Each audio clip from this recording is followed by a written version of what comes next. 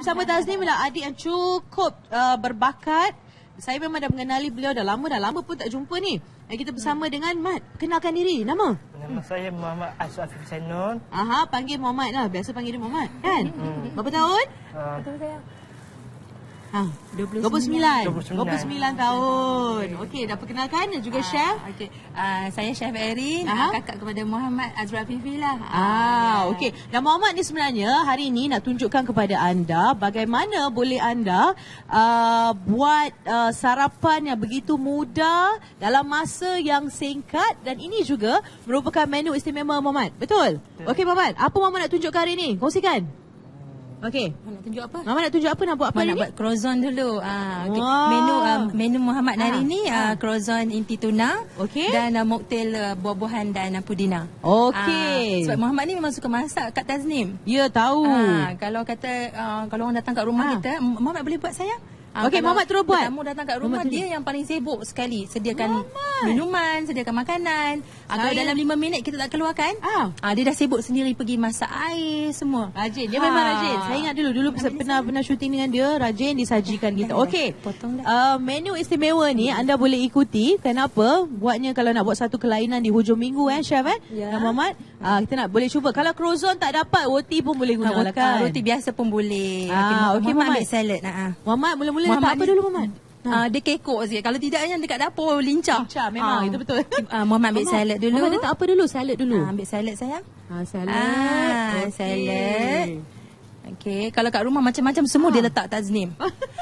Tapi makanan dia yang paling kita orang satu family paling suka. Okey, kita lagi. Okey Muhammad. Lagi letak timun, lepas tu letak apa lagi? Tomato. Okey, yang penting keju dan juga faktor faktor nak sedapkan croissant tu, betul? Ya. Okey, yang ni tuna. Sebenarnya croissant ni kita boleh buat pun kalau you nak pakai inti sambal pun boleh. Tapi kan? Muhammad dia lebih suka more kepada western food. Muhammad ni makan kesukaan Muhammad ke? Yes. Kenapa Muhammad suka croissant tuna? Mana suka macam cuba-cuba. Dia suka cuba-cuba. Sedap, memang sedap pun. Mama nanti buat akak 10 tau, akan nak bawa balik. Okey, boleh bungkuskan tu akak. Okey, Mama lepas tu letak cheese. Letakkan cheese sayang. Letak keju.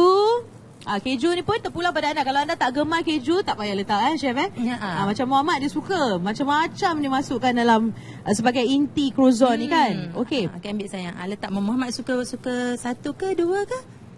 Okey, ni mahal ni. Cara dia letak tu ada gaya tau. Anda dapat lihat kan? Gaya Muhammad letak keju tu pun. Gaya seorang chef tu. Thank you. Terima kasih Muhammad. Okey, kita nak tunjukkan cordial. Mocktail. Okey chef, yang ni apa nama dia? Cordial apa? Mocktail buah-buahan dan Pudina. Mocktail buah-buahan dan Pudina. Okey Muhammad, mula-mula dia buat apa tu? Okey, kita buka dulu. Okey, mas sayang. Glove tu. Lemah lembut lah adik I ni Taznim. Dia memang lemah lembut. Dia lemah lembut selama sangat. saya kenali Muhammad ni pun. Okey. Masukkan ais cube. Mama masukkan ais. Masukkan ais dulu Muhammad. Okey, anda di rumah boleh cuba sebenarnya. Kenapa? Bahan-bahan dia begitu mudah. Pasti setiap rumah ada buah apple kan, ada daun pudina. Itu dia, masukkan ais dulu. Sebenarnya apa ni menu mocktail ni dia yang request dekat I. Dia yang request. Dia kata adik nak buat yang macam dalam program TV tu kat Nini. Aku cakap okey. So you nak apa? Dia bagi tahu lah dia nak apple, dia nak semua. Dia cakap very good. Dia cakap refreshing kan. Actually pudina ni pun dia untuk menambahkan kesegaran. Betul. Minuman yang berkhasiat. Okey Mama. Lepas tu Mama, lepas letak ais kita letak apa? Okey Mama letak daun pudina. Okey.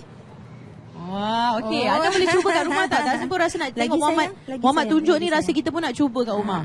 Dan bahan-bahannya bahan yang betul-betul berkhasiat. Nampak tu? Cara dia handle, cara dia pun memang sebagai seorang profesional. Okey. Okey Muhammad, lepas tu letak apa? Letak ais lagi Okey. Kalau tak nak sejuk sangat pun boleh kurangkan ais dia. Boleh Okey, lepas tu shake dulu. Mocktail. Kita shake dulu sayang. Nampak tu? Ni penting teknik ni. Muhammad, ni panggil apa? Shake it. Shake it.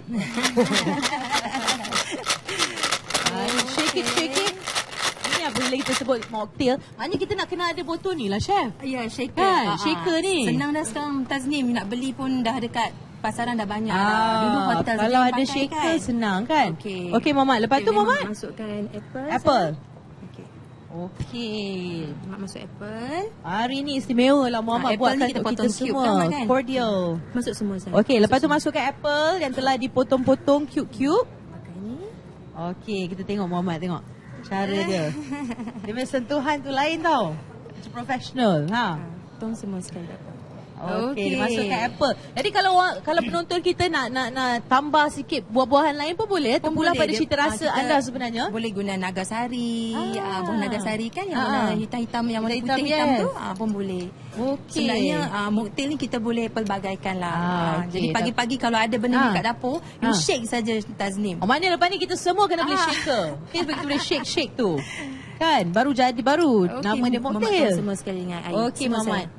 Lepas tu Mamat kita letak apa? Timun. Mak cakap lah. Lepas tu Mamat letak apa? Timun. Okey. Timun ni terpulang juga tak semestinya banyak ke Ya, apa sikit saja. Sikit je lah. Okey. Cukup rasa. Sayang. Okey, lepas tu Mamat. Lepas ni apa? Apa tu? Mat, yang apa? Lemon. Okey. Okey, Mamat. Letakkan lemon. Oh, letak dengan kulit sekali pun tak apa, Syaf? Tak apa, sebab bila dengan kulit tu lah yang dia Khasiat dia dia tu, bau tu. Tapi dalam minuman pun kan Taznim, lemon tak boleh buat terlalu lama. Dia at least 15 ke 20 minit je. Lepas tu you have to take it out. You kena keluarkan. Okey. Kalau tidak dia akan dah rasa pahit lah. Okey, yang ni last Mamat. sekali Limau kasturi. Limau kasturi. Apa tu Mamat malu ni sayang? Mamat malu tak tahu mana tepi Mamat. Okey. Lepas last tu sekali Mamat masukkan lagi. tambah lagi ice Tambah cube tu sikit Ais batu tu, ketulan ais tu. Oh, pandai. Okey, pandai Mamat. Tak apa. Okey dah. Okey dah. Now you shake. Tutup balik shaker. Adik shake lagi. Ini pun minuman kegemaran Muhammad ke? Okey, hari ni kita boleh cubalah sesuatu yang istimewa Muhammad tunjukkan pada kita. Shake. Semua penonton-penonton khususnya anda boleh cuba. Lagi kuat. Kuat lagi supaya dapat bercampur.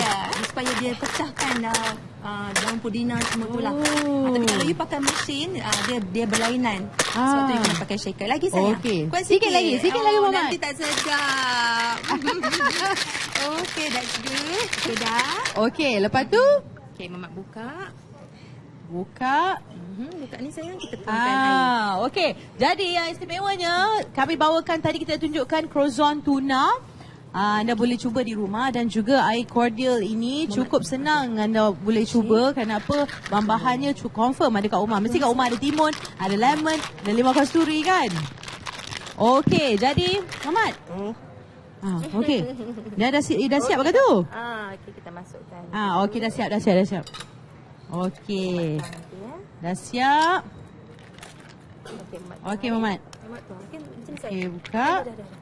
Kita nak terus masukkan dalam. Wow, siap. Okey, dan kita Terima akan kasih Chef Muhammad. Muhammad besar-besar pun ada juga cita-cita Taznim nak jadi chef, tapi chef ratatouille. Ratatouille. Dia Okey, terima kasih Muhammad. Terima kasih. Cuba cakap penonton cuba di rumah. Cuba kat rumah.